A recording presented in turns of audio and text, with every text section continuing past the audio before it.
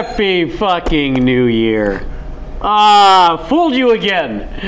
You downloaded it and you were like, oh, Kevin Pollak's chat show's back for 2017. No, it's still me. You're stuck with me, but only for one more week. I promise. Kevin will be back next week. No, I don't. It's Jay Moore next week. Say what? I think it's Jay Moore next week.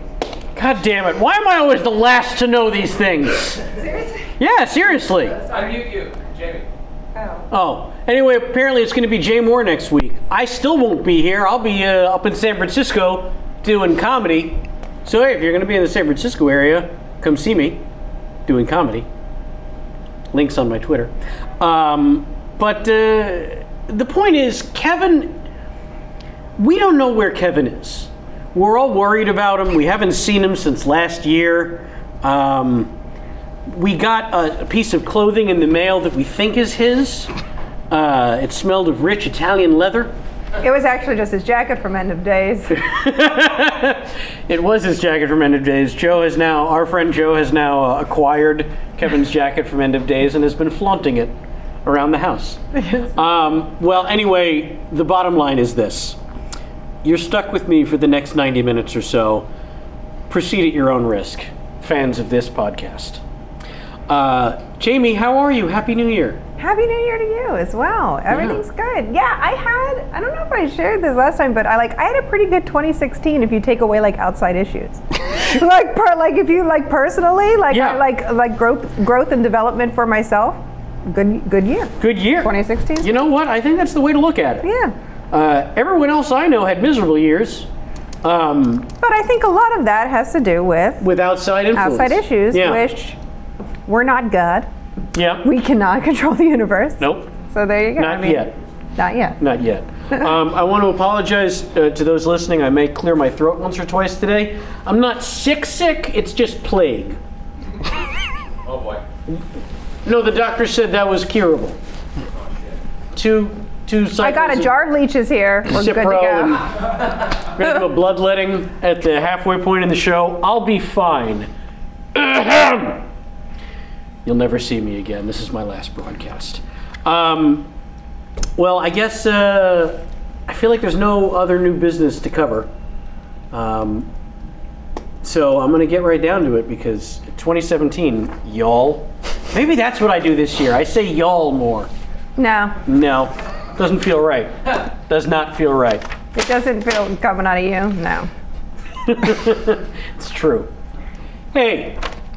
If you're under 40 and owned a television at some point, today's guest is someone you probably feel like you grew up with. But if you're over 40 and never owned a television, you must be my mother.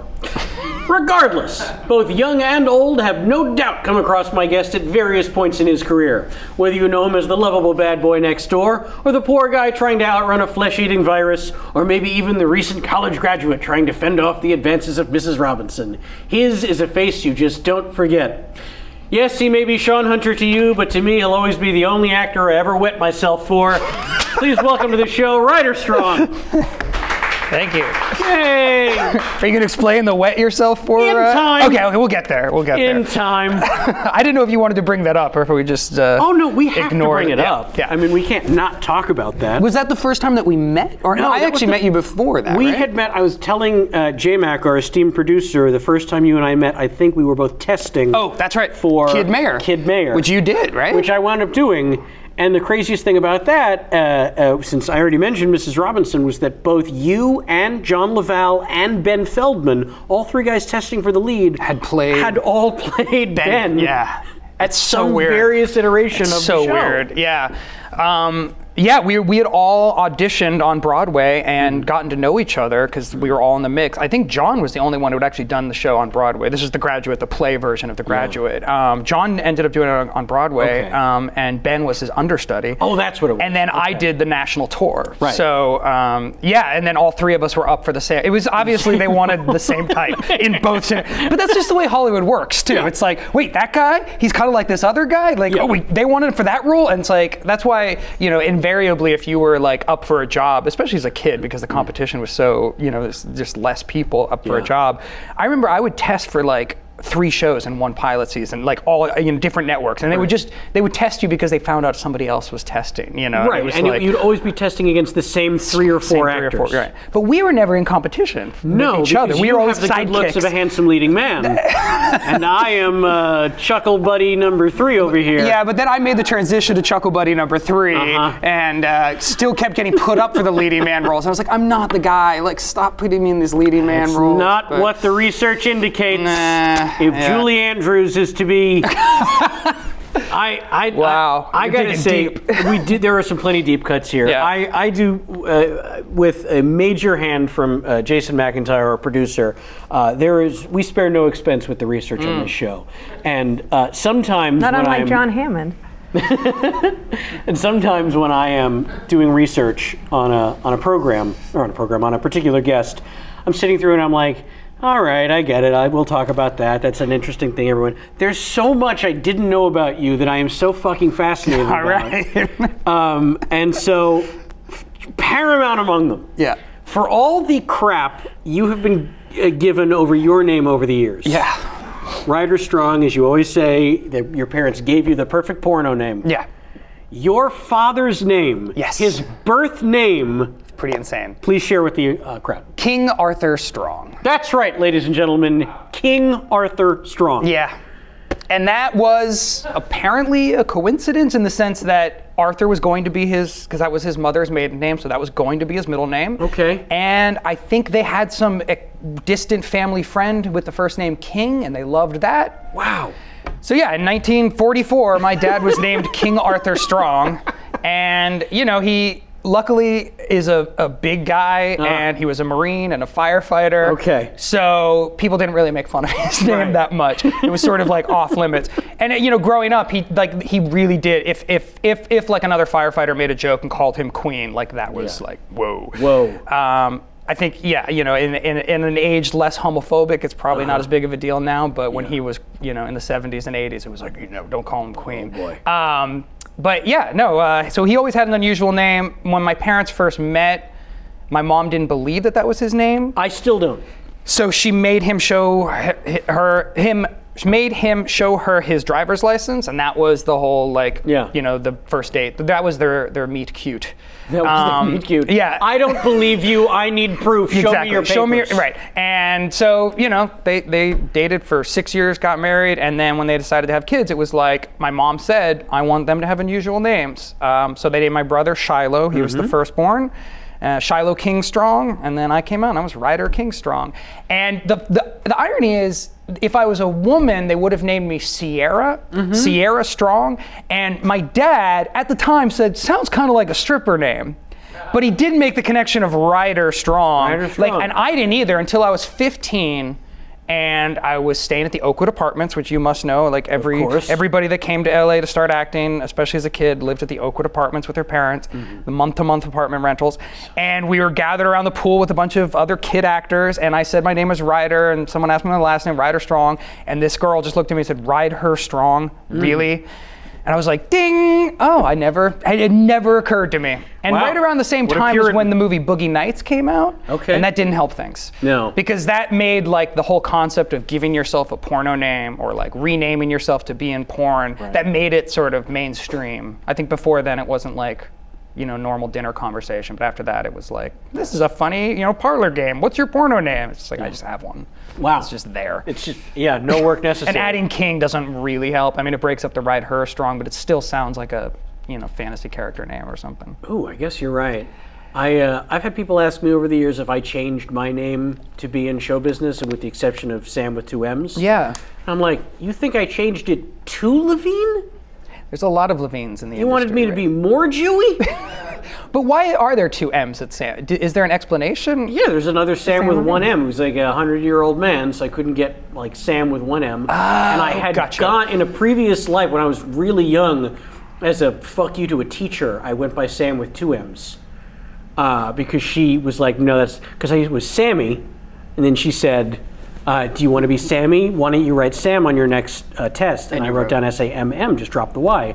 She was like, no, that's not how you spell it. I was like, it's my name. I'll spell it any way I want. Boom.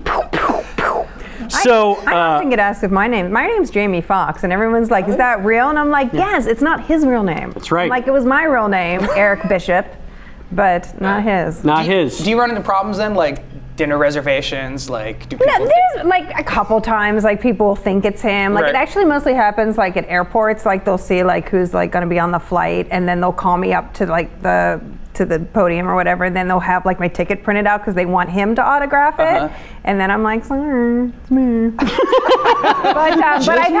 I've had the opposite reaction too, where I've had like a car service sent for me, and they think it's him, and then it ends up being me, and they're like, oh, thank Christ. Because apparently he's a giant pain in the ass. That's amazing. So they're always happy to see me. I think, do you remember the 1990s film If Looks Could Kill?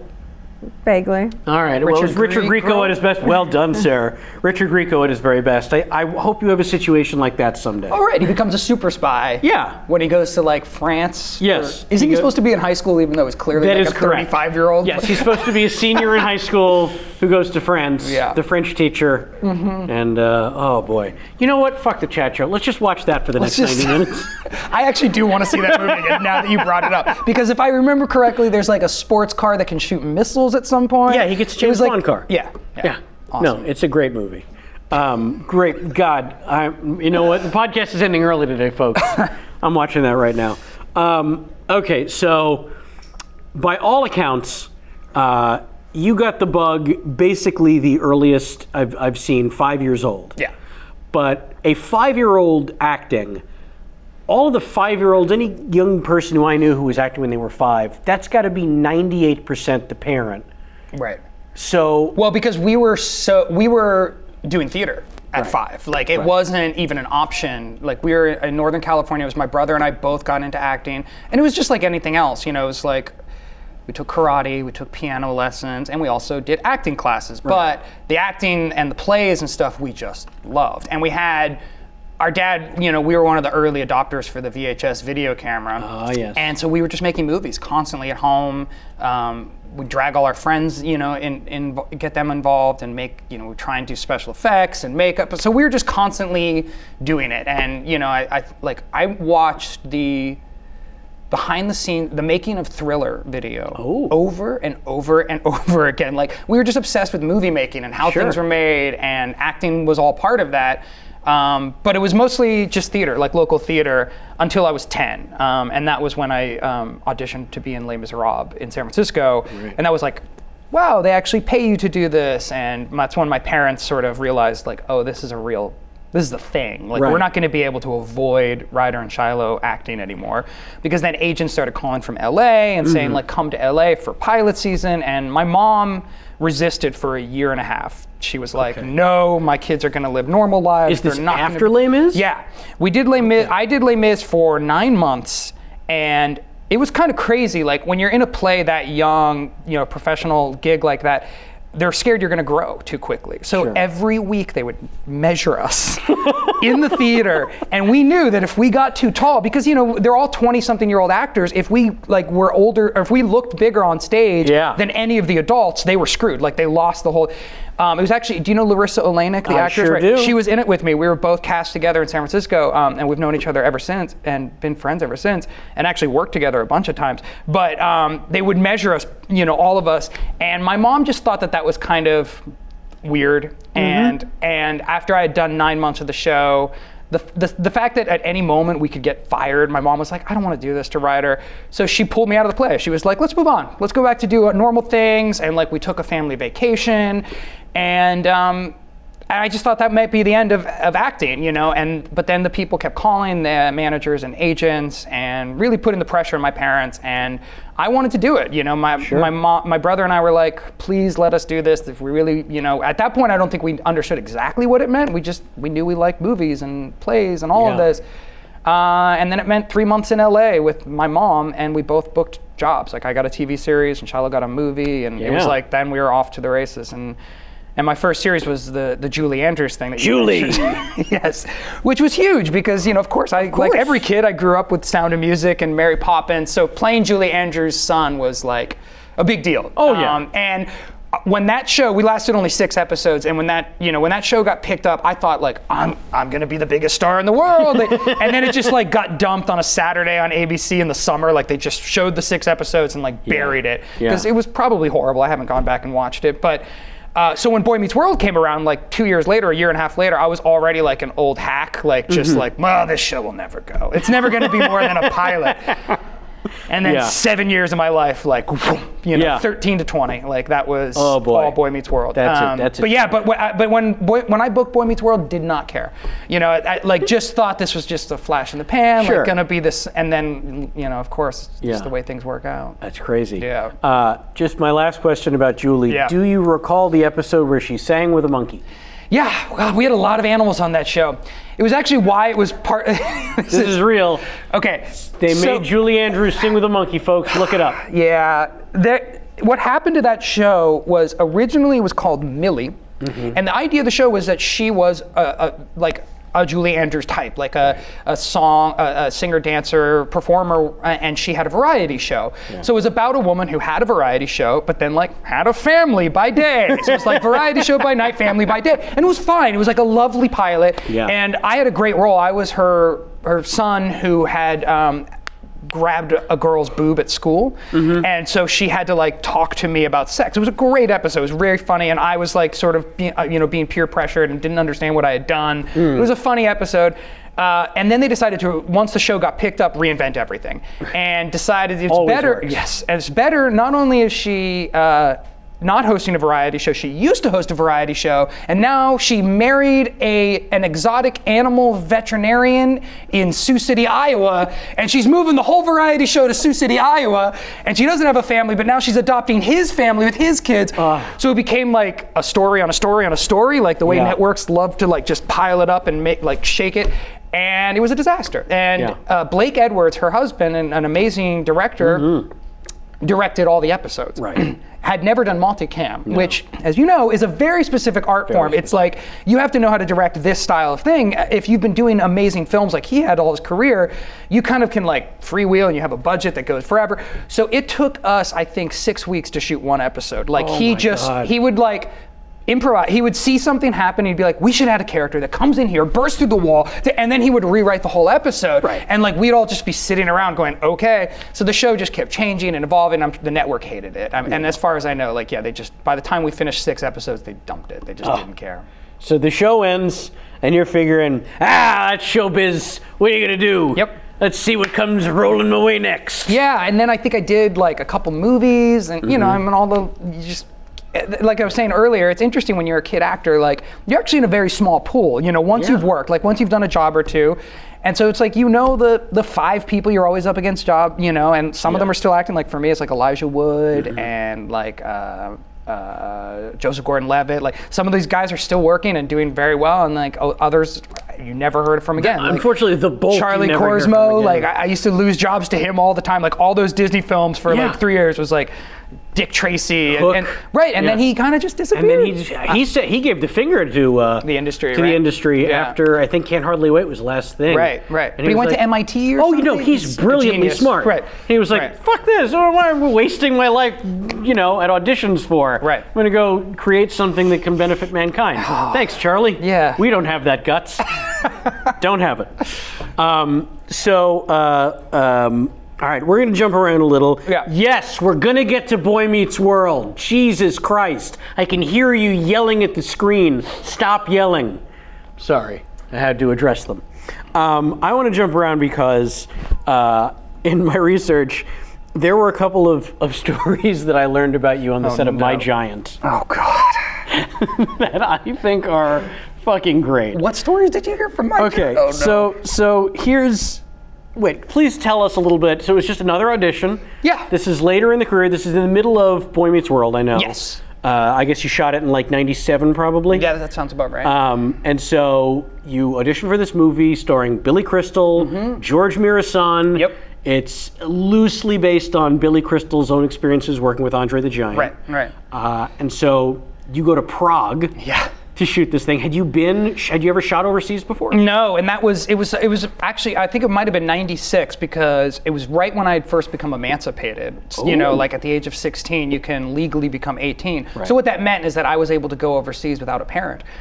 So my brother went with me actually. Wow. Yeah, so the two of us, he was probably 18, 17, and I was 16, 17. Recipe for disaster. We had so much fun. Yeah, like, I think that was my first, sip of beer was in Prague because there's like 9 cents for a beer there. And at least also, it used to be. They don't card. Right, exactly. And it was a blast. Like, yeah, and what was the coolest part about it was a movie within a movie. Right. So within my giant, we were filming some fantasy film, and so I had to take sword fighting classes. And like I got to, and some of the people we were working with had were stunt guys from Braveheart, which like I was still in my obsessive Braveheart phase. Sure. So it was just like working with those guys. And here's the thing that you don't realize when you grow up sword fighting with your friends, like playing around, which is like we had always done. You're aiming for each other's sword. Right. When you're actually trying to kill somebody, you have to aim for the person.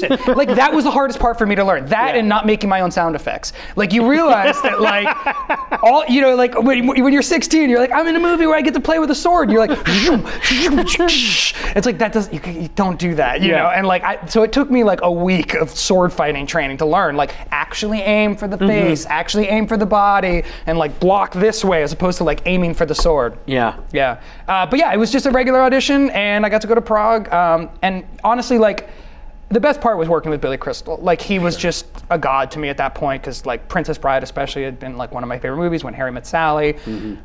So just being around him, and he couldn't have been nicer. And he was a producer on the film, and it was sort of, inspired by his relationship with Andre the Giant, and that little backstory I really loved. Movie didn't turn out so great. Well, look, they can't all be winners. They can't all be winners. So George Mirasan is 7'7". Yeah, that is ludicrously tall. And so I don't know if you've seen the film. I saw the film in theaters, no less. Yes. And I vividly, of course, remember the scene, the movie within the movie. So they get George Mirasan's character to act in this movie with you that they're shooting, and he's supposed to be this big villain. And then I guess he gets sick, and then you have this great line, and then he vomits all over you, which of course is a double victory for the crowd because your character has been portrayed as something of a snot. Yes, yes. Yeah, so here's my favorite part of that, and I don't want to tell the story for you. The puke substance. Yes. That they made, that gets spewed all over you. Right. They had to find the right amount of like food and non-food mixture. Right. Like, so they didn't want to put like completely inedible stuff on me, but in order to get the right texture, I'm not sure exactly what they mixed in, but it was this giant vat that they had built up. I'm guessing asbestos. Mostly asbestos. It was not. But there were a lot of Czech Republic extras that were working as like peasant people in the background of the movie within the movie. Right. So there were probably over 100 extras that day who didn't know where their food was coming from necessarily, and they saw this vat of vomit, fake vomit, and lined up for chow time. And I'm not sure how long it took before somebody finally like stopped them and was like, this is a prop. Please stop eating. It's not some weird American soup. I mean, it was disgusting looking. I mean, it was just, I don't know why the phrase weird American soup. Like, I think that's what they assumed. It was like, well, like we're on a set, this is free food. Yeah. Weird American soup. Yep. I love it. That, I guess it just goes to lead you to believe that the food in the Czech Republic is terrible. It's, I mean, at that point, I think they had just like sort of emerged from, Soviet era. Gruel. Yeah, I think that there was a little like, welcome to Europe, guys, and here's a Hollywood movie crew, and that's fantastic. It was great though. I loved Prague. I haven't been back since, but that was like one of my first exposures to Europe, and going back as I got older, that was like always my big introduction. My brother and I running around Prague together. It was really fun. I'll Yeah, bet. yeah, it was a good life. It was one of those like, this is what being an actor is, you know, all about. Like getting to go cool places and meet new people, getting paid to be here, like, and learn to sword fight. Like, yeah, being an actor can be really fun. It can be very fun. Sometimes. Now, I don't think you guys share any scenes together, but did you know that Dan Castellaneta Yes. is in that feature? I know, and it took me so long to remember, and then we brought it up when we worked together on Veronica Mars. And that's how we segue, folks. Dun, dun, dun. So when you and I worked together at long last in 2006 on Veronica Mars, we had the pleasure of working with the legendary Dan Castellaneta. Yeah. How much fun was that? It was incredible. By the way, just hanging out down in San Diego. It was great. That was so much fun. It was a weird episode because we were a big part of it. Like you Yeah. and I, and like our whole like Stanford prison experiment drama, like was the whole. That was it, It was like a yeah. whole B story of the episode. So we spent a lot of time like in those weird little dorm room area sets. Just People have often asked me about that episode, and more than 10 people have written to me about that online and cited as, and I'm quoting here, it's the episode where Sean Hunter made Neil Schreiber cry. Oh. And I'm like, you know what, guys, sometimes actors have other roles too. That's what I have to explain to them. Yeah, but they were kind of riffing on our. They like, really were. they were like extreme like the evil extreme versions of the characters we had versions of our played already. Yeah. Right? It's kind of true. Yeah. It was fun though. I remember getting into it. Like we had a blast. Oh, it was super fun. The thing I remember about it most was the last day we shot was one of the longest on-set days I've ever had. Oh, right. At least in the United States. Right. I feel like we worked for like 19 hours. Yes. And I remember you just being like, overtime, baby. I had done the math, and I was like, we so are happy about crushing it right overtime. now. With each passing minute, they owe us a You were the one who fortune. pointed that out. I was like, really? Really counting money. He was. I remember because I hadn't even thought about it. I just remember being tired and miserable, and you were like, "No, this is really good for us." I was like, "You're right. This is really good." For I was us. tired and miserable, but when we hit golden time, which is 5 times your hourly rate, ladies and gentlemen, when we hit golden time, I was like, well, now I don't have to worry about working the rest of the month. Yeah, no, this it was is great. fantastic. I remember for me, I was as happy as I was to hit golden time. That last day was kind of a nightmare because I knew once we wrapped, I couldn't even go back to the hotel and sleep. I had to drive back up to LA because that same night was the premiere of the horror movie of Pulse, the horror movie that I'd done with Kristen That's Bell. right. I remember that. She wasn't working that day. No, she got the day off to go to LA early. I had to stick around her own set. And I had to be Film her show for poor her. schmuck there at 6 in the morning. Oh my god. Yeah, but we had a lot of fun, and I think that episode is available on Netflix. I believe all of Veronica Mars is. And if you haven't seen that episode, first off, if you haven't seen Veronica Mars, what's wrong with you? Great show. Secondly, if you're like, I've got too many shows to watch, then just watch that one. It's sometime in season 3, and I think it's called My Big Fat Greek Rush Week. That's right. If I had to guess. Yeah. But yeah, that was super fun for me because you and I had known each other. I just remember you and I hung out the whole time. The like whole there was time. a lot of downtime where we would Yeah. just shoot the shit and hang out. And There was. It was fun. And I hope we get to do that again soon. Yeah. All right, guys. I've made you wait long enough. I'm sorry. So jumping back. Julie's over. Couple of guest spots here and there. Yep. I saw one on my personal favorite, Going Places. Oh yes. With Jerry Levine and Yes. Alan Ruck. Yes. And I just got to work with Jerry Levine a couple weeks ago. He He's directed directing, yeah. an episode of a show I did, and I took great pleasure in telling him, I've followed your career as far back as I can remember. You know, he was Styles and Teen Wolf. I was like, but my favorite thing about you is your last name is Levine. Right. And when I was a kid, the only other Levine in show business I knew of was Ted Levine. Right. Buffalo Bill from Silence of the Lambs. Right. So not Not a exactly great someone you want to model. aspire to. And then was she a great big fat? Right. Yeah. All right. Yes, sir. She was a big girl. Yeah. So I was very excited to hang out with Jerry Levine. I love Jerry. He actually started directing on Boy Meets World. That was his first directing gig because he grew up with the creator of Boy Meets World, Michael Jacobs. So I did Going Places with him, and I was obsessed with Teen Wolf as a kid. Like that was my #1 movie. So all I cared about being on Going Places was that I could be around him. Yeah. And then he showed up on Boy Meets World. Everyone will know him as Mr. Mac, the cult leader in the infamous cult episode of Boy Meets World. It's a classic. My character joins a cult, gets because of a girl, then goes psychotic, becomes completely brainwashed. Then my teacher gets into a motorcycle accident, and I leave the cult and discover God, all in the course of 22 minutes. This is when TGIF has to get serious. Yes. Oh, we did a lot of very special episodes. They have to take on serious issues. But that episode ends with me like literally over a bedside with somebody in a coma, giving a 2-minute monologue. It's super intense it's like probably more intense than anything Girl Meets World is. For some reason on TGIF we would just do these episodes that were like full-on dramas, and nobody seemed to notice. You're absolutely right, and only in hindsight do we even remember that. It's the thing I always think about is that scene on Fresh Prince of Bel-Air, and I know you'll know the scene I'm talking about. It's the one. It's the most dramatic scene they ever had on the show, where James Avery, I think that was the actor's name. He has to have like a real heart-to-heart with Will about Will's real father and how he's not coming to save him. No, I've never seen it. And it gets fucking dark and deep and emotional, and he cries in his arms. Oh my God. And like the show ends, there's no laughter, there's no nothing. Like it's this intense scene that lasts about 5 minutes and then just cut to black. Yeah.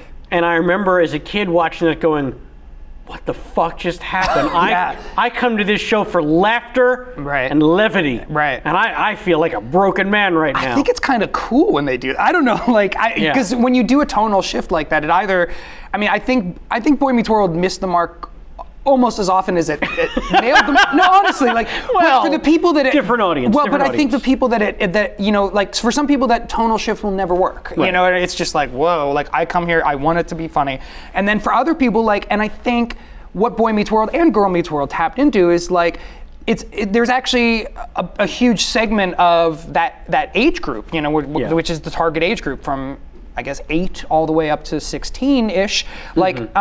That is very melodramatic. That does see life as sort of like, it's all fun, it's sort of and then like the rug gets pulled out from under you and you're like crying, and that sort of emotional, like the swings. And I think Michael, to his credit, really wrote well for that, and he still does. Like Girl Meets World, we've had some very dramatic episodes, and I don't think as dramatic as Boy, mostly because we're on Disney Channel and they won't allow us to. I think if Michael had his way, Girl Meets World would have swung just as extreme, and I think that sometimes, like I said, it misses, and other times when it hits, it really, it touches people, and it sticks with them in a way. Like you remember that Fresh Prince episode. Sure. I think a lot of people remember Boy Meets World episodes. I remember plenty of those. This is intense, and they're talking about Sean's lack of a father or lack of a mother, or whatever you're really getting into, and I think for me as an actor, I didn't really make a distinction between like sitcom and drama.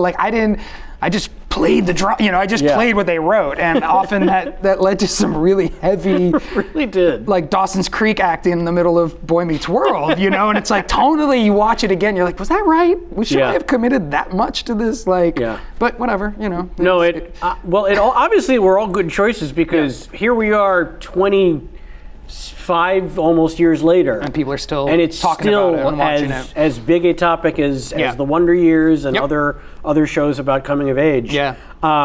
Here's something that I am not at all surprised to learn. So Will Friedle, who I worked with over 10 years ago, and he's a great actor, super funny. He is one of the most conversationally funny people I've ever met. Genius. Genius.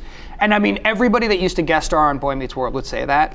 Major comedians would come through and they'd be like, I've never met a funnier human being in my life. He really is. It's ridiculous. His wit is like 3 levels beyond. So he'll just be in like a normal conversation and then you walk away and you're like, oh, he totally just like added all these layers, and it takes you that long to like get all the jokes. Right. Yeah, he's brilliant. But then you and he turned into something of a Horatio Sands Jimmy Fallon pairing. Yes. In as much as they couldn't write scenes that the two of you were in. Nope. Because there would just be a look. Yep. Between the two of you, and you both lose it. We couldn't do it. We still can't, really. We still can't. I mean, on Girl Meets World, I don't want to give too much away, but we're in the final episode together, and we don't have a line to each other because we're in a scene together, but we can't.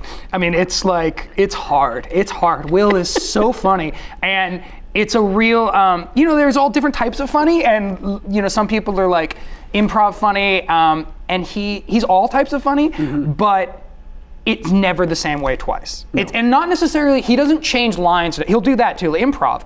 But his intonation, he finds music in the way he's saying something.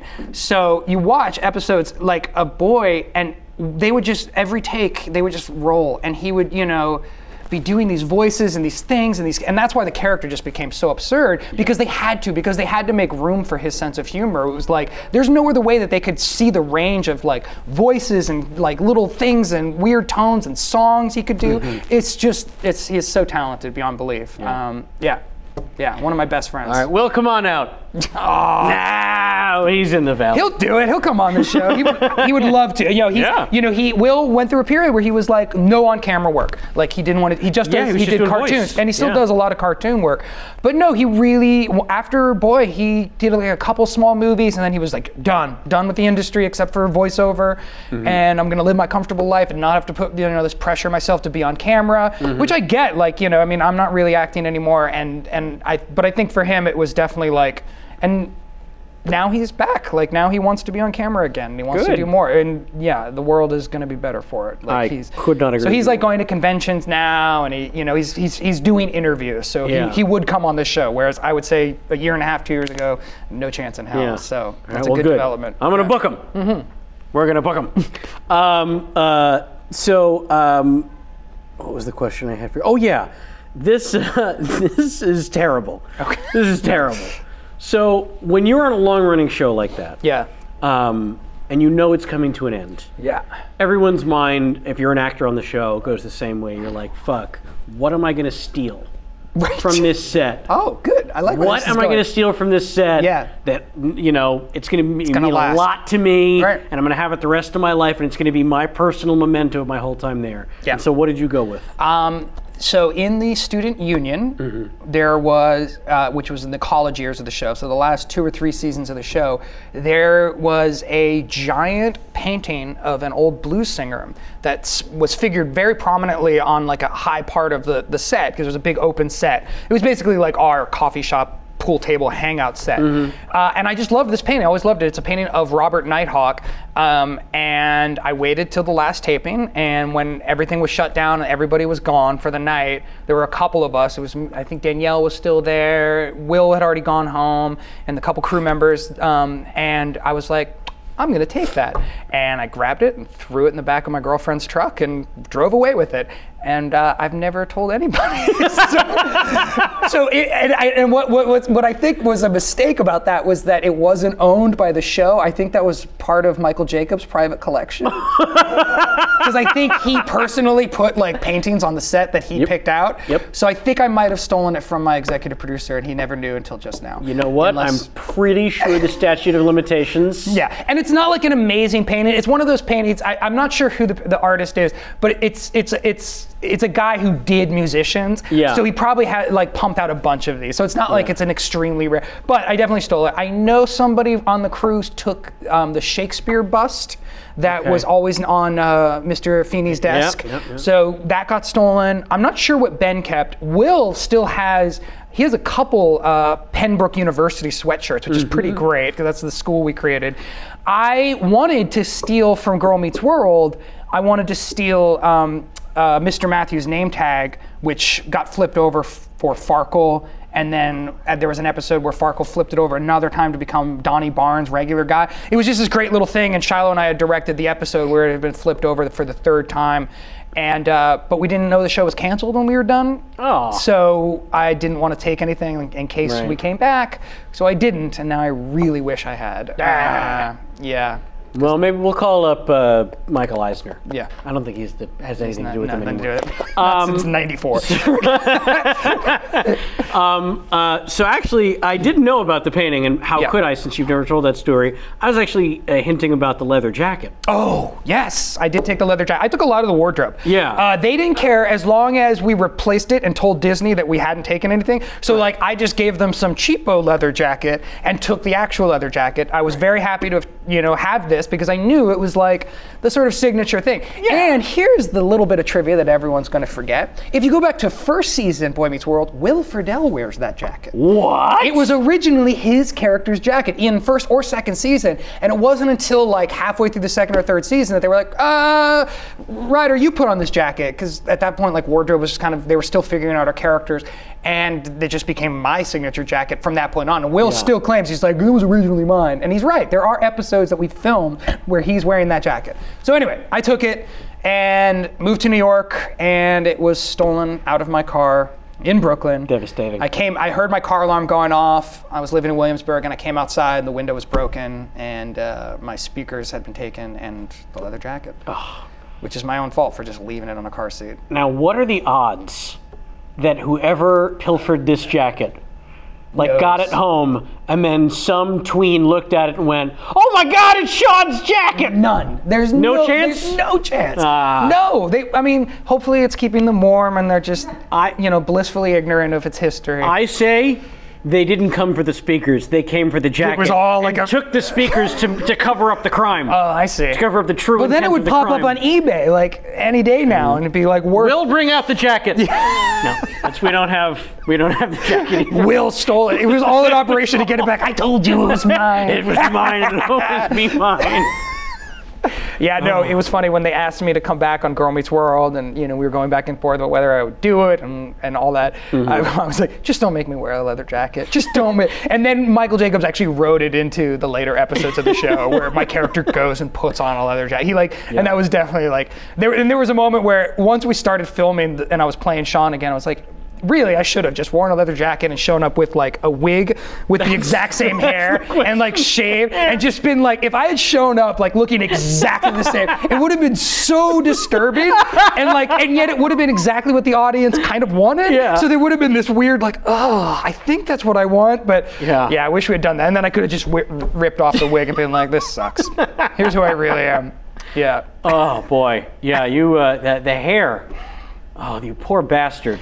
It was, it was my own fault. I was, at that age, at 13, you wore your hair how girls told you that it was cool. And like I had gone to a party where I let girls play with my hair, except I didn't have any fashion sense. I had no clothing sense, hair sense, anything. And it was right before the Boy Meets World audition. And these girls were like, part your hair down the middle. You look like Christian Slater. That was like, the guy at the time. And I was like, okay. Yeah. And sure enough, I booked Boy Meets World, and they wanted me to keep the hair, and then it kept growing, and they wouldn't let me cut it. And then my hair is like actually pretty wavy, and they would straighten it. And then they started putting straightener in it, which is like the tingly, like leave it like relaxer. It was. My hair like took up so much of my time and so much of my energy, and then became this like thing, And we all had it. All those '90s kids had that. You did. Oh, they had good old Hanson hair. Yeah.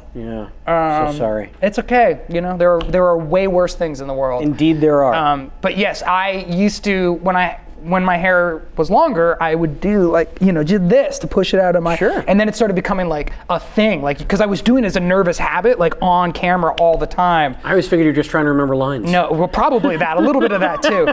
But it was so weird after the show, like if my hair gets long, like I still do that, like to get it out, and I can't do it. Like I find myself going to do it in public, and it's one of those weird like identity things that kind of gets out of your control, where you're like, oh, this used to just be a part of me, but now it's a part of me, that like the public rule, and I can't, and that's a weird like fame issue that you never think about, But that's terrible. Yeah, so I'll never wear my hair like that again. Oh, and the world is sorrier for it. You see what you did, Michael Jacobs? God damn it. Now we asked for questions from the Twitterverse a couple hours ago, and about 98% of them are all just very generic Boy Meets World questions. Yeah. And I'm not gonna ask you any of them because they're all just, favorite episode, this, that, the other. But I guess I'll just say dealer's choice. Can you please share with me maybe your favorite one or two Boy Meets World stories? Stories or episode? You mean just like... Just a story. It can be about anything that happened, maybe a shared moment that we would never have known about, not unlike the stealing of the painting. Yeah, I'm trying to think. I mean, the two, I'll just pick the two episodes that I think, I've told these stories before, but I think they do illustrate like moments in the show's evolution. Sure. The first one was like the 5th episode of the show. It's called Corey's Alternative Friends. And the reason that episode was important is because it was the first episode that Topanga made an appearance. And originally she was just a guest star. And everything sort of came together about the show at that point. Until, when we first started the show, it was called the Untitled Ben Savage Project.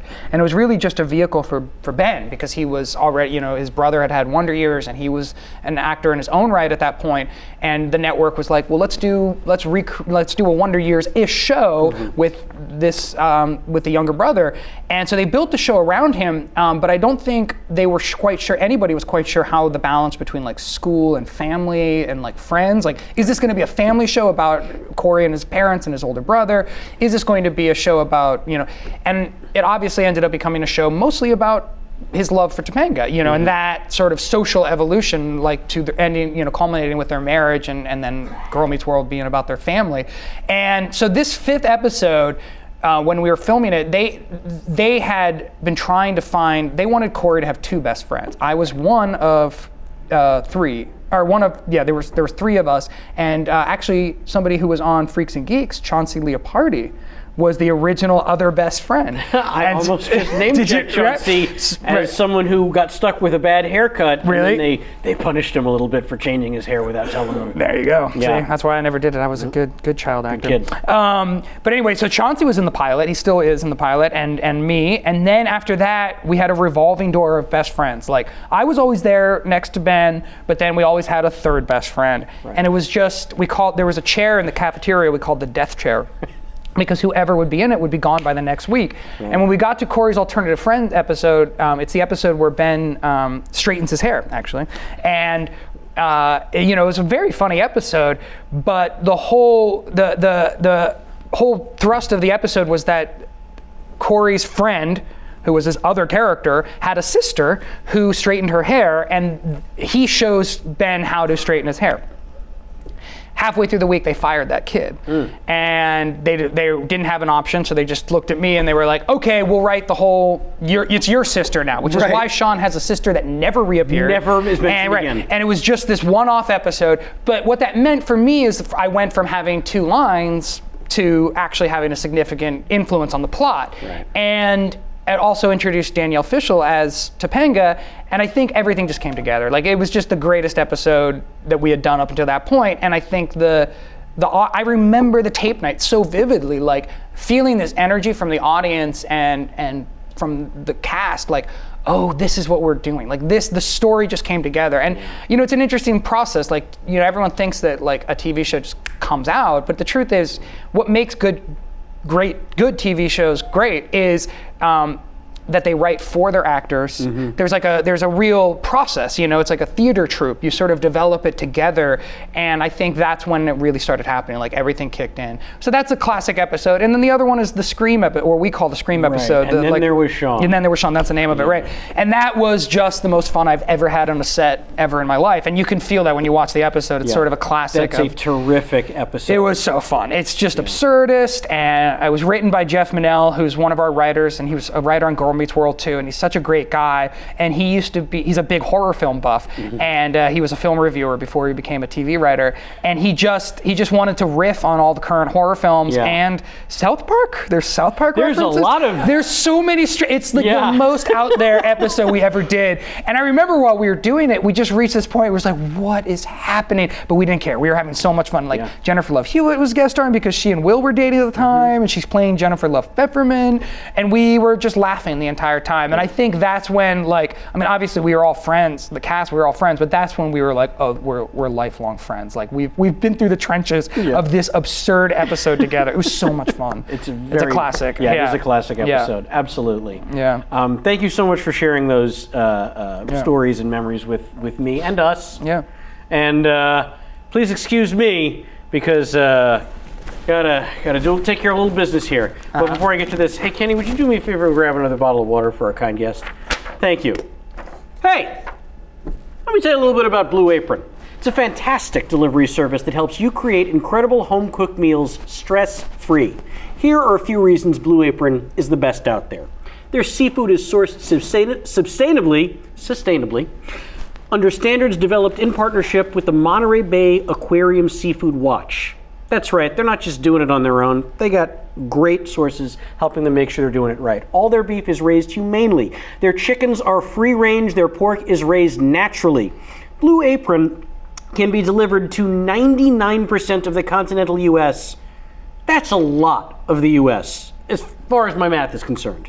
And here are a few of the meals available in January. They have seared pork chops with farro and cranberry chutney. They have spaghetti squash and marinara with mushrooms and garlic knots. They have spicy shrimp and Korean rice cakes with cabbage and furikake. And I looked it up, you weirdos. That is a specialty Japanese seasoning that sounds delicious. So here's what you're going to do. You are going to check out this week's menu.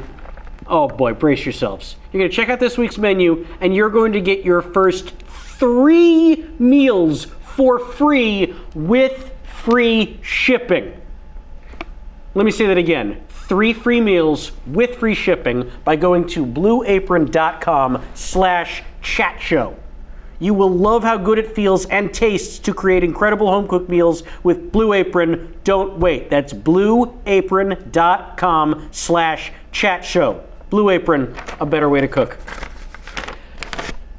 Thank you to them. Now, I want to get to some of our wonderful audience who have been waiting patiently for me to ask some of their questions.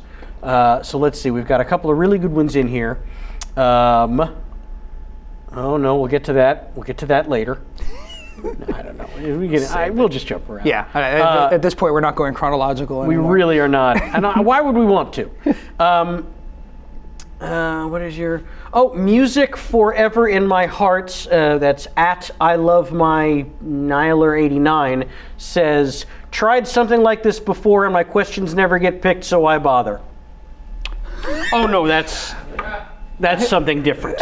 Okay. Because they might read it anyway. Because they might read it anyway. That's the point. No, here's a really off-topic question from Beth Ann at @itpurpleblue. In the future, would you consider running for political office? Ooh, interesting question. Yeah. You know, that's funny because I used to. I used to want to be very politically involved. I'm assuming that question might come from the fact that my brother and I made an Obama Move On commercial in 2008 for Obama's campaign, and it was a blast. And yeah, I've always been but in the future, maybe. But like, honestly, being a politician, like I have a hard enough time with being famous as an actor. Like, I'm not a huge. That's why I'm moving into writing and directing. Like, the idea of being a public figure isn't super exciting for me, but if it's for something that I believe in, which in this day and age, being politically involved is kind of an imperative. Yes, I would probably, if people wanted me, or my goal right now is to just be more involved, because I feel like for the last 8 years, I've taken a lot for granted and sort of assumed a faith in our country that I no longer have. So yeah, like my goal, and I think a lot of people's goal for 2017, is to figure out ways to be more involved. For me, that's going to just mean on a local level. Like, I'm just going to start showing up at meetings. It's the best advice I got, you know, when we were all despairing post-Trump. The best conversation I had with somebody who was very politically involved was like, just show up somewhere, whether it's a neighborhood council meeting or it's just an organization or a charity you believe in. Just by showing up somewhere, you know, not just clicking on your Facebook newsfeed or sharing something on Twitter, you can make a real difference and have an impact because you're a body in the room. And that's the best advice I've gotten, and that's advice I have not taken for the last 8 years. Sure. I've been very much like focused on, you know, my own career and my own writing, and not worrying about being politically influential. But I want to change that. So. There you go. Yeah. It purple blue. I hope that answers your query. So post Boy Meets World, you did the thing that if I were your agent, I'm sure your agent was like, no, don't do it. Don't you do it. You went, you know what? Had a nice run here, put a little money in the bank, feel like I've accomplished some stuff I want to do. Yep. Now I want to do something for me. And you went to college. Yeah. Which, I'm like, yeah, could have been a huge mistake. Maybe it was, but I had the best experience, and you know, obviously learned a lot.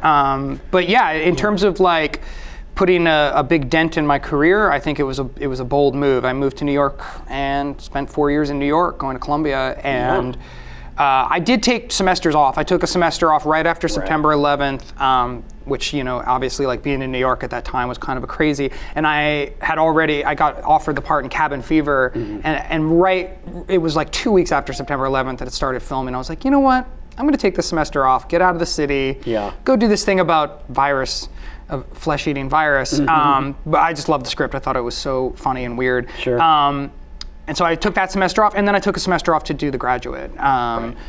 But yeah, other than that, I was pretty much just focused on school. And you know, I would still audition every once in a while. Like, you know, actually, Kid Mayor was while I was still going to school. Oh, yeah. So they would fly me out for like screen tests or network tests every once in a while. Like if you know, but it didn't work that much, and that's a big like sort of pause. And then coming back and getting back into the industry and being like, I still want to act. You know, that was an uphill battle, definitely. Yeah, but it's definitely, I mean, there have been other actors to do that sort of thing. Yeah. And then you never hear from them again. Totally. And you have been, again, you're talking to someone who's been doing research on you pretty exhaustively the last 48 hours. I feel like you've been doing just fine. Yeah. Since and to be fair, like, you know, acting, I have a very mixed relationship with because I don't like being famous that much. And as I've gotten older, you know, being an actor is so difficult. Like, I have so much respect for it. Especially once I started directing, and you start realizing what you want from an actor, which changed for me. Like, what I thought people wanted from me as an actor versus once I directed and I saw what I was expecting or what I hoped for were completely different. And so that was an evolution. And you know, as an actor, you gotta give a lot of yourself. You have to give so much of your life, and it's a lot of concern about this. It's a lot of, you know, just taking care of yourself, and also being emotionally available and putting yourself out there in a way that is very difficult. And as a lifestyle, it's a lot of personal rejection too. Oh, sure. You know, going to an audition and being told like, you're not the guy, you're too this, you're not old enough, you're too whatever.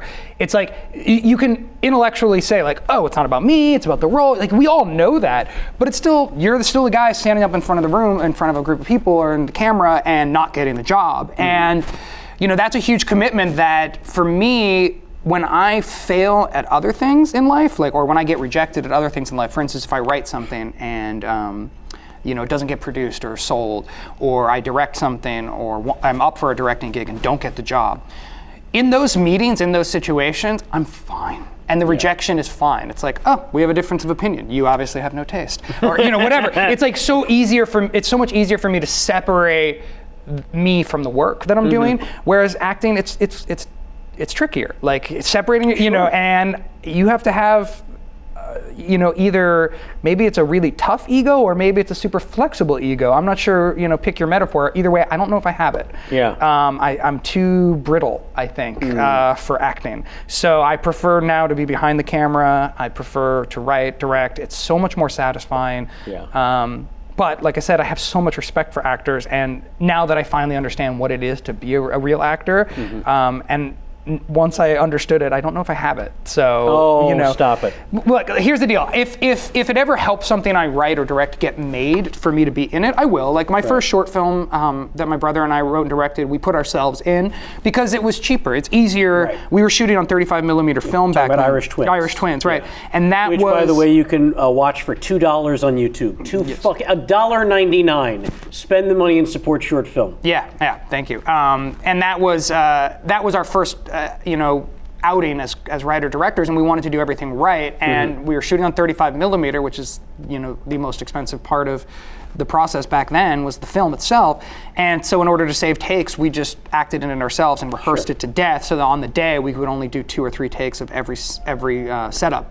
And while doing, you know, once we finished that project, we realized that mostly people would see it as a vanity project, like, oh, these guys wrote and directed this thing so they could act in something, which is true, but that's not what we wanted to do. We were acting in it so we could prove our writing and directing skills. Sure. So since then, we've sort of had a rule, like, we're not going to put ourselves in any of our stuff, but, you know, now, like, if we create the right project and it helps get it produced for me to be in it, I'll act again, but I'm not actively, you know, auditioning or pursuing anything. And I've acted in Friends stuff. My friend wrote a part for me in this movie Too Late that came out last year. It's on my list. Yeah, and that was fun because when your friends write stuff for you, or when people that know you a little bit, you know, outside of your public persona, they oftentimes will allow you to take risks that, you know, so I got to play a part that I never would play. No, it's pretty different for you. I saw. Oh, that's right. I moderated a Q&A at a screening of the film. That's right. And I really, really, really like that movie. Thanks, man. And talk about filmmakers. That is a movie shot on True 35. A feature-length, independent, starring John Hawkes, and that movie is available on Netflix and iTunes. Yep. And it is a really different movie. When people are like, Hollywood movies are all the same, this is decidedly different. Yeah. And I would urge people to check that one out, especially to see you in a very atypical writer role. Exactly. Well, that's why you do stuff like that. You know, it's so fun. And I've noticed that, you know, the industry is an echo chamber in so many ways. It's like you're always going to be stuck playing, like you were saying earlier, like you're always the sidekick, you know, guy. And it's like, yeah, whatever you've done before, that's all they want you to do again, over and over and over again. And that, you know, you either embrace that and you know, just win your inches and change your characters just a little bit here and there or whatever, you know.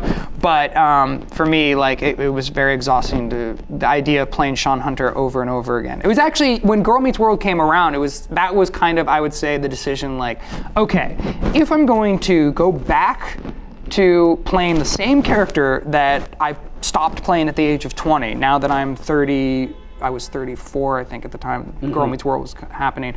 It was like, that's kind of saying, like, this is it, guys. You know, this is my thing. This is what I do. Yeah. And so by embracing playing Sean again, I was also sort of embracing saying goodbye to acting in a lot of ways. It was like, I'm not gonna.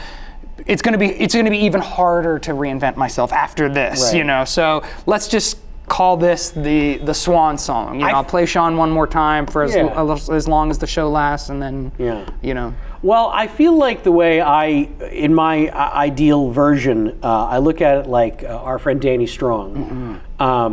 When his writing and directing career really exploded, it provided him with the financial freedom to basically only act on things he really wanted to. Yes. Which, if you're a big star, you already get that freedom because you're going to get offered everything under the sun, and so you just get to say yes to the stuff that you want to do. But when you are not that, and you only want to act, you basically have to say yes to virtually everything that comes along because you don't have a choice in the matter. And then, whether it's a piece of crap or not, you have to give 100%. Because if you pull back, if you don't give, it's on you. Right. You know what I mean? Like, it can never be on you. So you have to commit. And I think that was what was hard for me, is that I started being too critical of the things that I was asked to be a part of, and looking around on low budget film sets or short films or whatever it was that I was doing work-wise, and being like, I think I could do these other jobs better. And that was when I was like, I have to do it then. I can't just sit around and talk. It really came down to, for me, like, I had this moment on a film that you hear about, like, actors, like the infamous bad actor stories that they won't come out of their trailer, right? Like, actors just, like, they're such prima donnas, they just want to sit in their trailer all day, and like the whole crew is waiting for them, and they just make everybody wait, right? Like, that's like this sort of mythological story that you always hear about Marlon Brando, about name your famous actor. This has happened to you hear this story about.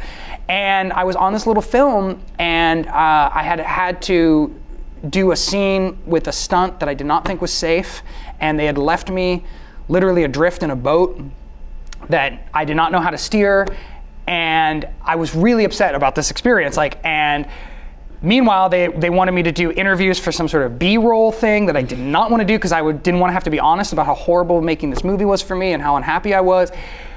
So I was like in my trailer, this is after shooting this scene, I was in my trailer, and I was tired and I was upset, and like I was just angry, and they were knocking on my door for me to do interviews for this B-roll, and I wasn't answering, and I did not want to come out of my trailer. And I was so angry, and I realized this is not this movie's problem. This is not this movie. Like, I can't be angry at this movie. Like, I'm responsible for my own career. I'm responsible for being here, for putting myself in this position. I need to do something better. I need to change things up. Like, and that was for me, like, sort of my rock bottom moment as an actor, when I'm like, oh God, I'm the guy. I'm the guy sitting in my trailer not coming out because I'm too good for this movie. And I realized, like, I don't want to be angry. I don't want to be negative about what I do for a living. Like, I can't.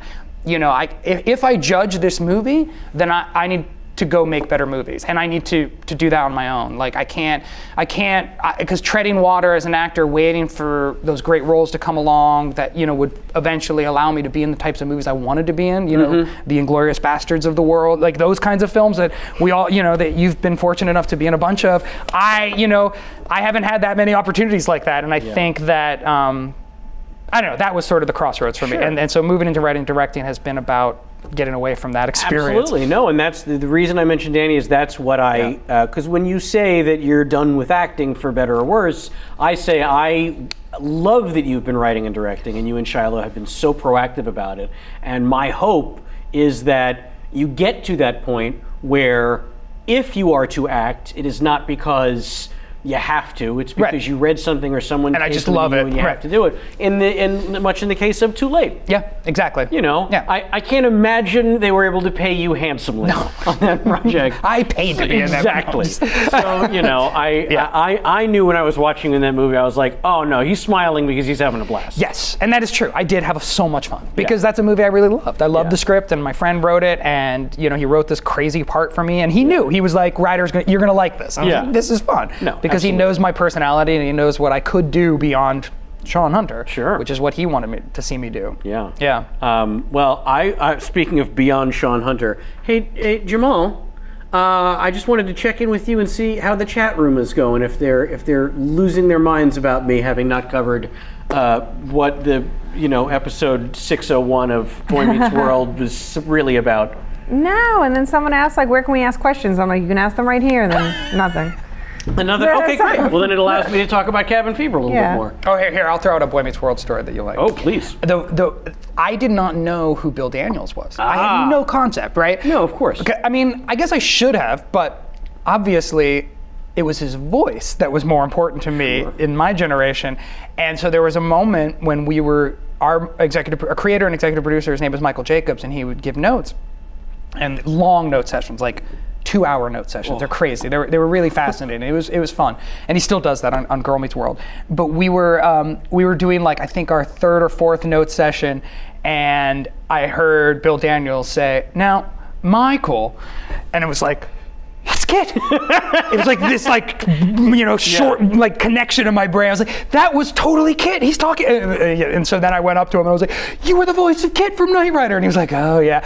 But for him, it was a great job, because for how many years he just had to sit in a booth. And he was the second lead on a show. And I was so pissed when they rebooted that show, and they didn't hire Bill Daniels. What a it's waste. like, come on, it has to be him. Yeah. He just wrote a book, actually. I want to read it. I'm excited. And apparently there's a picture of me in it, I'm sure, with the hair. Well, it'd be weird if it were a modern day picture. Yeah, just me. Just you fully hanging out. bearded.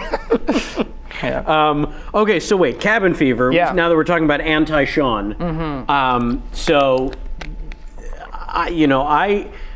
Here's how I first knew about Cabin Fever.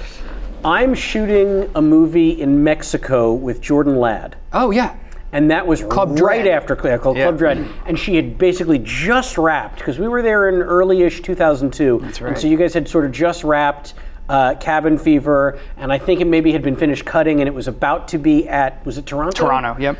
And so she was really excited about that movie. Yeah. And I remember asking her, tell me about it. What's it? And she's like, it's the craziest horror movie. Yeah. Like, it is a total throwback to the gory horror movies of the 70s. Yeah. And it's great. And I just remember hearing about it and going, I need to see this movie. Yeah.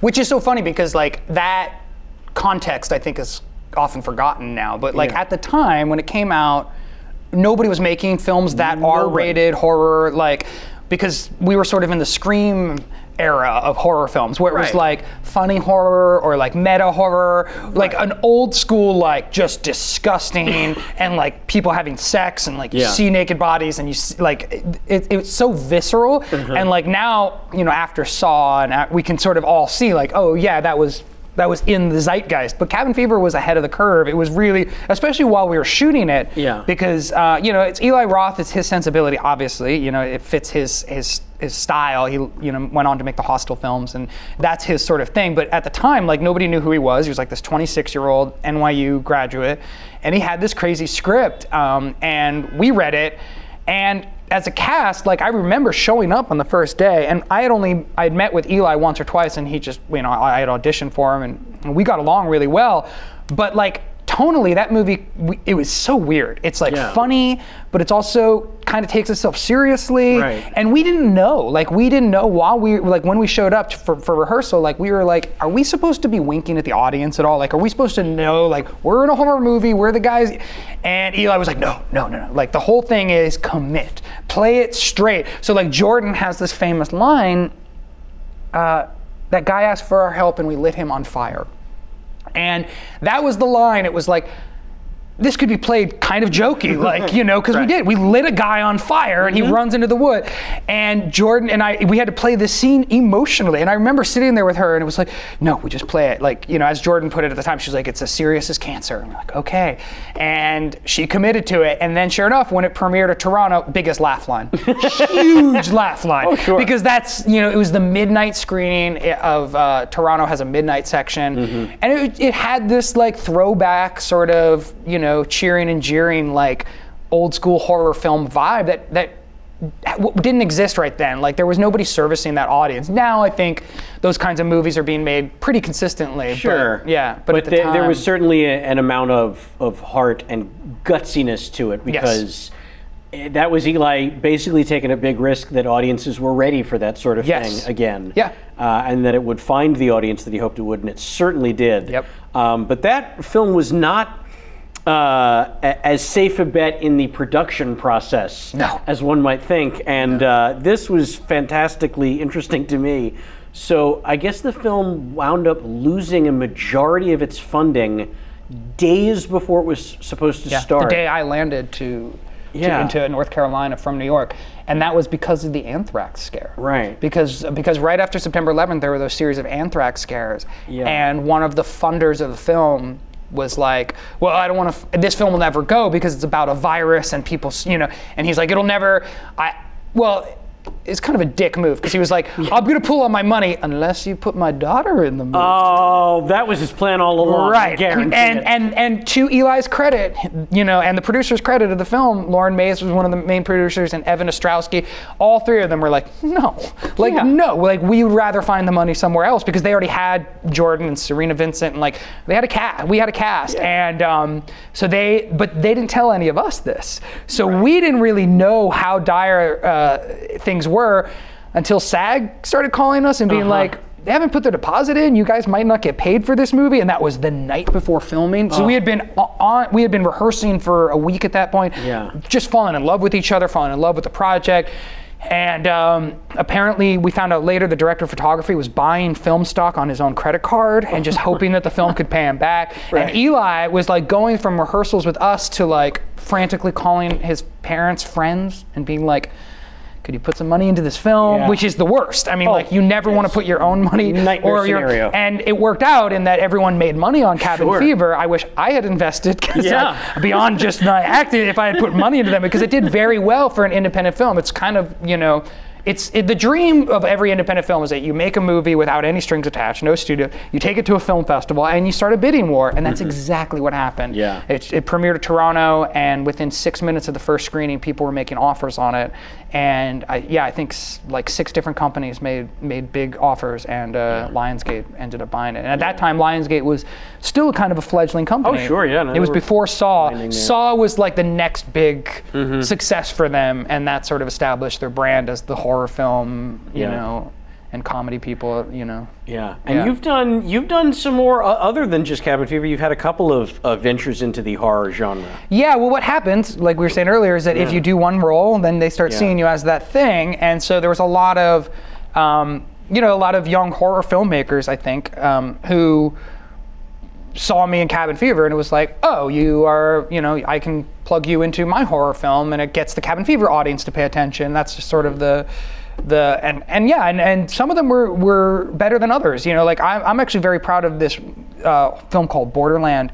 That was one of the questions that Lizzie at Apollo Europa said, what was the most challenging part of doing the movie Borderland? Yeah, Borderland was a crazy film. That was based on a true story about a couple of kids who got kidnapped, or one kid got kidnapped. There were 3 guys, and they were in Mexico, and one of them got kidnapped and killed by a cult. And so there was, and then they eventually, it led to an investigation where they found that this cult had been, they had killed like over 30 people, buried their bodies. Yeah, it's one of these like, ugh. And so Zev Berman is the writer-director, and he had decided to make a contemporary version of this true story, which happened in the 70s. So it's a very disturbing film. It was being shot right at the same time that Eli was making Hostel. And they were sort of parallel films. Hostel obviously did much better in terms of publicity and you know, getting a mainstream release. Borderland, by the time we were finished, kind of got shelved, and it's too bad because in retrospect, it's actually a pretty interesting film. Sean Austin's in it, and he plays my torturer. It's a very like big departure role for him, and he's really good. And it was really fun to work with him because, you know, I grew up with Goonies and everything like everybody else. That time Rudy made Sean Hunter cry. Exactly. There you go. There you go. And they scalped me at one point, and like it's a vicious, and it was a tough film. Like I'm like stripped down to my underwear and chained up to in a barn for a huge portion of the film, being sort of psychologically tortured by Sean Austin, and that was, I mean, it's miserable in some ways, but really fun. And the other, it was like, you know, a really gritty, interesting film set. We were in Tijuana shooting for months. Yeah, and Zev had a real vision, and the DP is the same DP from Cabin Fever, this guy named Scott Kevon, who's an amazing director of photography, so the film looks really good. But, you know, like I said, you know, some films don't find their audience, and that's one that unfortunately kind of went missed. So yeah, there were a lot of horror films.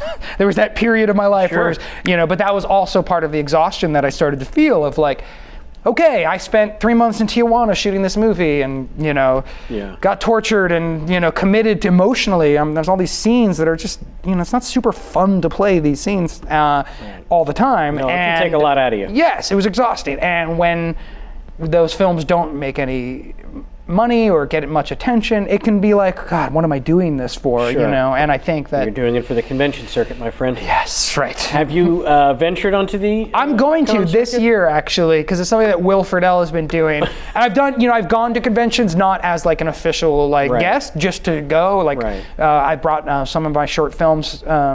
I've brought to like Dragon Con and Comic Con, and those have been fun. But now I'm going to be doing the Calgary Expo this year, and I think I might do. It might be a Boy Meets World thing. I'm not going to get. It might be a whole like little reunion going on because I know Will's involved, and I'm there, and we might get some more cast. Count me in. I'll be first in line for the autographs. Let's see. We covered that. I'm going to save that one for last. That's a really good question and something I do want to talk about, which is literary disco. Oh, yes. My podcast, which is not on camera. Yeah, that was just a hobby thing that has now reached 100 episodes. 100 episodes, crazy. Yes, congratulations. Yeah, it's so I went to, not only did I go to regular undergraduate, but I also went to grad school for fiction and literature. And while I was there, I became friends with two writers and thinkers, and Todd Goldberg and Julia Pistel, and we just had like the best conversations about books. And I think part of moving back to LA from New York City was realizing that LA is not a big reading town. Like people don't read much. If they do, they don't talk about reading that much. No, I just in read New York, scripts. right? Exactly. In New York, it's much more like there's a literary culture. Just people. Your average like dinner party, it revolves around what you're reading. In Los Angeles, it revolves around what you're watching, which is understandable. It's the industry and it's what we do.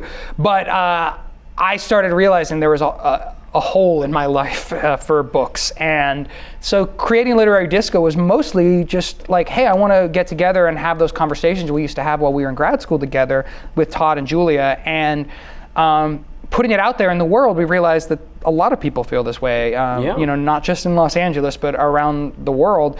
People want to, fellow book nerds need to unite. It's hard to find people, and what we realized is like, KCRW has like a podcast, has a book show called Bookworm, and there's a lot of interview shows out there where they interview authors and they discuss books, and frankly, they're pretentious. Like they're they look for one type of book, literary fiction. They don't read romance novels. They don't read horror books. They don't read Sweet Valley High. They don't read things that people are actually reading. Like what are people actually reading? And so we, even though we're snobs in our own right, we wanted to read everything. We wanted to be omnivores. And so the whole point of the podcast was to just read everything and discuss it from whatever angle happens between the three of us. And it's resulted in some pretty interesting. I would say the Sweet Valley High episode was one of our breakthroughs. We realized that people really like it when we read horrible books. And make no mistake, Sweet Valley High is horrible. Oh, I'm sure it is. It's horrible in so many ways. Like it's a little ethically questionable. And then Flowers in the Attic was a great episode because we realized how fucked up that book is. But then like Nancy Drew holds up pretty well. Oh, yeah. You got the whole Nancy Drew collection, right, Jamal? Ow. I was reading like the Berenstain Bears. I don't know. Berenstain Bears. Whatever. I said Stain. I saw you tweeted about that recently. I tweet about it all the time. That is one of those mind-numbing things. You're the Mandela effect. It's so weird. But yeah, so we actually took a big break, and I think we're gonna revamp the podcast soon because we've always been a little lazy about it. It's not as nice of a production as you guys have going here, but. Yeah, check it out. If you like reading, give it a listen. I listened to a little bit of it, and it is, I imagine if I were a smarter, more culturally aware person, I would love it. So if you are a smart, culturally aware person who enjoys reading, check out Literary Disco. Yeah, please. And to that end, here is the question I'm going to ask. And it comes from, oh boy, I lost it. No, it's a good one, so I need to find it. John Bobron? Fuck it. At Keep Skip Rose. There it is. Cool. He says, what book would you like to see turned into a movie and why? Wow. So I figure a guy like you who enjoys reading, you might have a better answer to this than me. Well, give the most recent episode of Literary Disco, I talked about this book that I read a couple months ago that blew me away. It's called Kindred, and it is a novel written by an author who I had never heard of until about 8 months ago, named Octavia Butler. Okay. And she was a science fiction writer, a black woman science fiction writer, which is very rare, and was especially rare when she was writing in the 60s and 70s. And her work is amazing. And she finds a way to write about social issues with very high concept plots and interesting ways. And so she, like the first book I read is called Dawn. We read it on the podcast, and it's an alien invasion story, but ends up having a very interesting relationship to the history of slavery without ever having to reference slavery. Yeah. Kindred does reference slavery directly, and the reason I think it's an important book to read right now and would make an incredible film, actually would make an incredible miniseries. Oprah should produce it. It's about a woman in 1976, which is not a coincidence, of course it's the bicentennial of the nation, is a black woman. She's in her 20s, and she starts feeling nauseous in the middle of the day, moving into an apartment with her husband, and suddenly wakes up in the antebellum South as a slave. Ooh. And she has no control over this, and she keeps getting yanked back. It turns out she's sort of a guardian angel figure from the future, sent back to save this little white boy, who eventually she realizes is her great-great-great-grandfather. So she has to, in order to keep herself alive in the present, she has to keep this horrific, racist, slave-owning white man alive in the past, which is such an amazing extended metaphor for the history of the United States and our relationship to our own past, and how we can't ignore it. We have to contend with it in very real ways. We can't just say, well, slavery's over, done with that, black people get over it, move on. It's obviously still an issue. Racism is still pervading our daily existence, and this book makes that, it has this high concept, I don't want to say fun, but it's a fun plot, it's like a time traveling sim, which I love time travel stuff to begin with, but it has these ramifications without having to talk about it. It's not theoretical. It's not like, here's a discussion about why, it's a fun story. It's an engrossing story. It's an enthralling story, and yet it touches on things that I think we tend to think of slavery in abstract terms, and when it's her body, the main character's physical body, going back and getting whipped and coming back to the present. She's getting yanked back and forth without any control over it. And when she comes back to the present, she still has to heal physically. And I think that, it's something I read Ta-Nehisi Coates' book, Between the World and Me. Pretty sure it's his book. I couldn't help you. It's an amazing series of letters that he's writing to his son about being black in America. It came out last year, I think, or maybe the year before. It's brilliant. And he talks, the beginning of the book is about how the black experience is so much based on the body. And we tend to forget that enslavement and physical degradation to the black body is the definition of America's racism. And it's a very weird, way to think about it, but it removes it from the theoretical and makes it very visceral, and that's what this story does. And so I think it would be an amazing film. Somebody's got to make it. I'm probably not the guy. I don't think a white male needs to step in and adapt yet another story, but somebody needs to make this as a miniseries. Like you're saying, Oprah. Lee Daniels on speed. There you go. Somebody should do this because it's a brilliant story. Well, that is a fantastic answer, and I certainly hope you enjoyed that. Keep Skip Rose.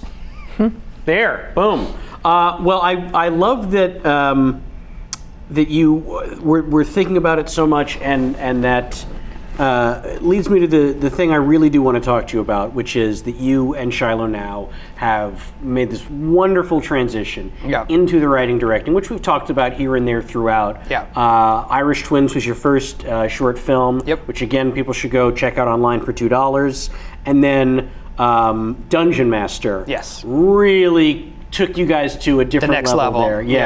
I remember I feel like I'd run into you right when you were finishing that, right when it was, or maybe about to go online. Yeah. And I saw that online, and I feel like I texted you or emailed you or called you just to rave about what a great fucking thanks, man. short that was. Thanks. And that is also available online. Yeah, $2. iTunes. Can you tell me a little bit about Dungeon Master? Yeah, that was based on a real experience. We had Shiloh and I were big geeks growing up, and we had played Dungeons and Dragons, which now I think is okay to talk about, but in 2010-ish, when it was still kind of like geek cultures, and we were at a party and we found somebody else who also admitted to playing D&D, and we were like, wait a minute, we haven't played D&D since we were kids. Like, let's try this again now that we're late 20s, early 30s. Let's do this. We can do that, right? It's cool. And we decided to play a game, and none of us could remember the rules, so we had to invite somebody who actually knew how to play. And this guy showed up, and he was the real deal, like a real, just dyed-in-the-wool nerd. And he was super nice, super socially awkward. Yep. But great, and we had a great time. We ended up playing a whole campaign and having fun. But when he left, Shiloh and I looked at each other, and we were like, why is there this thing? Why do we want to make fun of people that are socially awkward? Why do we want to make fun of geeks and nerds? And we realized, oh, it's because we're insecure ourselves. Like, we're so worried about how people perceive us that we want to be like the cool kids who don't do D. And we were like, that's fucked up, man. Yeah. And we need to investigate this. And so we decided to make a short film that sort of turned that on its head, and where it's like you're rooting for your main characters as the cool kids, and so it was basically a Revenge of the Nerds with a little bit of magic thrown in, and there was a fun magical twist at the end of the short film, and we didn't, we thought it would be like this. We made it for no money. We begged friends and lots of favors. We did end up doing some major makeup effects and getting some very big effects. Yeah, there's some big stuff, and it struck a chord. It got a lot of attention. We won an award at Tribeca Film Festival, and it got us our agents, and sort of really got the ball rolling as filmmakers. And we're really proud of it. It seems a little dated now, of course, like everything, but yeah, that sort of launched us in the writing and directing thing. And based on that, we've sold scripts, but we still haven't made a feature film. Well, wait a minute. What about Micah the Asshole Ghost? Well, that was our pilot. Yeah, that was it's just a pilot. According to the internet, it was a feature length. No, 22-minute pilot. How dare you lie to me? Yeah, no, that was a pilot we did for Hazy Mills, which is Sean Hayes' company. Originally it was going to be an online situation, but once we started writing it and working and developing it, it was like, well, maybe we can actually sell this. And so they financed the whole thing, and we got to go shoot a whole pilot on our own. Again, very little money, but we're so proud of it. I wish we could put it online. Right. It's now in the sort of Netherlands where this company paid for it, and they're waiting to see if this company will buy it, and that probably is never going to happen. And again, it's already dated, so it might not ever see the light of day until maybe the DVD extras on our first feature or something we'll be able to put out. But we're very proud of it. And because of that job, this is the way Hollywood works, which people don't realize, is for every job that you do that doesn't reach the public, you get even if it could be a huge success, in the sense that even though Micah never made it out there, we got multiple jobs because of it, because we were able to play that pilot for, right. So, since then we've sold the show to Amazon, we've written a film for Lionsgate, neither of which have seen the light of day either. Well, still might, but this is the game. It's right, and then those jobs lead to other jobs. Right. But the directing, so you and Shiloh, you guys are a pair. You do not, there's no separate projects. Nope.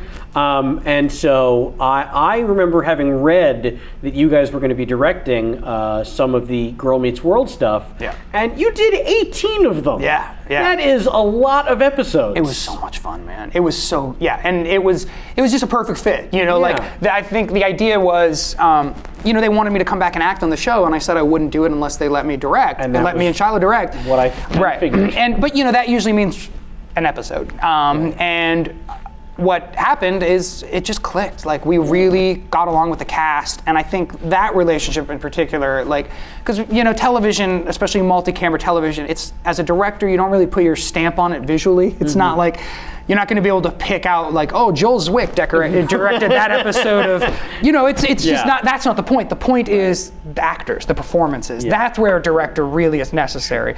So it's not a visual thing, it's much more of an acting thing. And I think, you know, Shiloh and I, having been actors, especially having been actors in their particular situation, and in my case, exactly their situation with the same writing staff.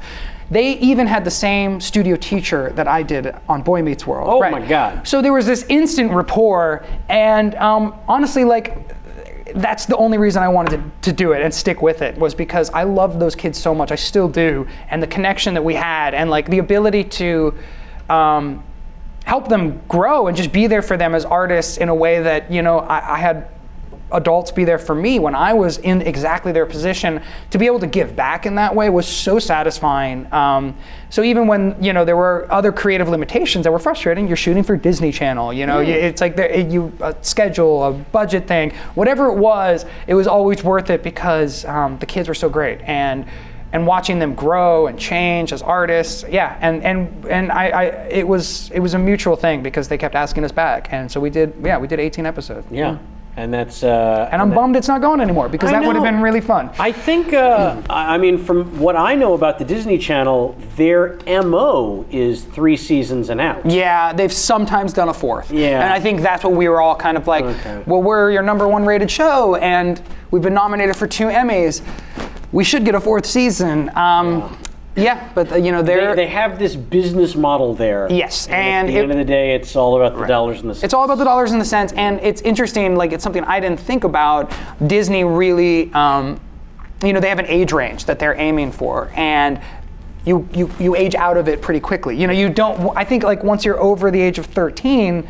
Are you watching the Disney Channel that much? Are you telling your friends you watch the Disney Channel that much? Like, so I think they want. So even if like 10-year-olds started watching Girl Meets World, they're 13 now. Like they really wanted the Boy Meets World audience to kind of tune in, and I think that happened to a certain extent. Yeah, but not in the way that they wanted it to. No, but I would say, like, if you were 14-ish when you were watching like the first few seasons of Boy Meets World, theoretically, you could have your own children old enough now to appreciate. And I think that does happen. But even in those cases, what's interesting about Disney Channel is parents don't really watch with their kids that much. They mostly turn on Disney Channel and walk out of the room.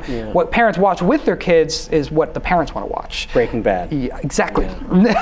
Do not watch Breaking Bad with your children, you monsters. It's true, though. Like, they actually have those numbers. Like, parents choose to watch Walking Dead and their kids get stuck watching it with them. It's kind of disturbing. But no, parents decide what they watch, and they, you know, that's kind of the argument for a network like ABC. Like, I don't know why they don't do TGIF style shows anymore. You know, I mean, there must be a bottom line number, business sensey reason that I don't get, but it's a bummer, because like that lineup, or at least that type of show that wasn't just a kid's show, it was a family show. It was. That doesn't exist anymore. It seems like there's kids shows, and I guess this is true of every demographic, right? Like, whatever your demographic, if you're a woman in your late 30s, there's a whole network just for you, right? Sure. There's O, or right, Oxygen. What's the network? Oxygen. Okay, there's networks that are built Lifetime. You know, there's networks that are like sort of tailor made for whatever your type is or your taste is. I mean, that's where Netflix is doing really well, is that they're able to produce all types of shows for all niches,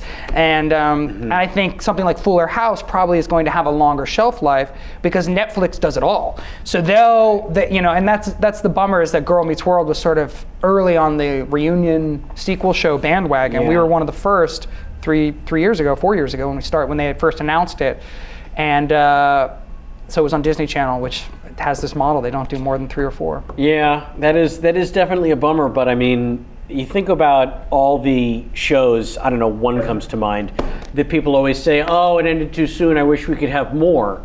And of the shows that are even in that conversation, the ones where you get to revisit it, that list is so small. Yes. And so I definitely, I didn't watch the whole series, but I watched plenty of episodes just to sort of relive the nostalgia and everything. And I thought you guys did a really great job there. Man. And certainly you and Shiloh should be really proud of getting to come back and not only, you know, recreating the character, but also putting an adult touch on it. which I don't know. I like that it kind of came full circle to that. It's like a wonderful, I mean, just personally, it was like a wonderful journey. It was like, coming back to your childhood in the best possible way. And like I said, giving back to it, you know, sort of having a conversation with it. Yeah. It's like, what did I wish somebody had said to me? Yep. You know, and I was like, I was able to say that to these kids. Like, you know, we had one day, like, where, I mean, the kids were so good. They were so on top of they're so mature. And like, their social media world, like, presence makes their job so much harder than like what being an actor when I was 13 was like. And they're so cool with it. They're all fine. Like, they're all super healthy and like happy and like great families. And so I was in awe of them, and there wasn't really much to say. And we would do these, we would be ahead of the curve often. Like, they were so on the ball and so professional. We would have a whole day to just mess around, like a rehearsal where we didn't have anything to do. So we would just like talk about acting. We'd kind of like play theater games. Like, we'd start running charades and just to like be able to do that. Because like when I was a kid, I remember like on Boy Meets World, oftentimes they'd just be like, we don't need to do a rehearsal, just take the day off. And Shiloh and I were like, no, we got you here. Let's talk about acting. What kind of actors do you guys want to be? Because that's what I wish somebody had asked me. You know, like, I had never had that conversation. Like, I didn't understand what acting meant until I was 30. Really, like, I didn't know what it meant to be an actor. And so, you know, starting to ask them the questions of like, what do you think acting is? Like, that was a really satisfying conversation to have. Hopefully they feel likewise. But for me, it was just great to hear their responses. This is fantastic. Yeah. I hope there's some behind the scenes footage, because otherwise you're going to just be telling that story on your giant mall tour again and again and again next year. I cannot thank you enough. Yeah, thanks for having me. For sitting and chatting with me today. Can people go to Strong Brothers Magic Show? Yeah, that still works, but actually just strong-bros.com. Also strong-bros. Yeah. .com to find out what is up next for you guys. Yeah. I know I threatened you at the start of this that I can't let you out of here until you give me a Larry King game. I will go over the rules with you again. Bad Larry King. I don't want a good one. I don't know what that means. That's fine. Okay. It means any voice that comes out of your head that doesn't sound like actual Larry King is going to be correct. Okay. And then you're going to give me that Larry TMI moment. Something he probably shouldn't say out loud in front of a live camera. And then at the end of it, it can be anything. It can be literally anything. Okay. About a bowel movement. Yeah, anything great, you want. Great. And then you throw to the phones, and if the city name that you throw to happens to be funny sounding, it's not going to hurt. So if you want to think about it for a second, I'll let you do that. I have a few goodbyes and thank yous. You do your goodbyes. All right, I'm going to say my goodbyes and my thank yous. Goodbye and thank you to everyone, starting with all the wonderful people here in the studio, of course. The wonderful, as always, Jamie Foxx. Thank you so much for monitoring the chat room. I'm glad that nobody's heads exploded today. Okay, great. They're very pleasant. Oh, good. Well, thank you. I hope you guys enjoyed the show. Of course, to Dr. Kenny Chen, making sure that things run and sound smoothly. Jason McIntyre and Mike Dooman, up in the crow's nest, making sure that things broadcast smoothly. Sonia Cabrera, making us look so beautiful and lovely and not shiny today. And, of course, chat show himself, Mr. Kevin Pollak. Thank you for having a chat show that I may sit here in your stead. Please come back safe from the hostage situation that I'm pretty sure you're involved in. I guess Jay Moore will be here next Sunday, so look for that. I'm probably going to watch it myself from afar. Thanks to the weirdos over at West Side Comedy Theater for letting us have our little show here. But mostly, thank you, Barack Obama. For 8 years, you gave us hope, and you gave us change. And oh man, are we going to need to relive how great these 8 years have been over the next couple months. I'm going to say months is all it's going to take to get that resignation/impeachment. But we'll save that for another show, another time. That is it, my friend. I can delay no longer for you. I got nothing. You have to give me something. All right. So what do I do as Larry King? I just say anything you want. And then throw to the phones. Do I talk to camera? Is that what he does? Okay. This is Larry King. I'm a huge Girl Meets World fan. That's too much TMI. Philly, you're on the line. There it is. That's how you play the Larry King game. It would not surprise me one bit to find out that Larry King is a Girl Meets World It's a fan. little creepy. No. You know what it is? Because he has a bunch of 11-year-olds at home. Oh, okay. Because he never stopped fucking. Okay. That's how you do it. That's it. I've already said my thank yous and goodbyes. So until next time, and as always, fuck off.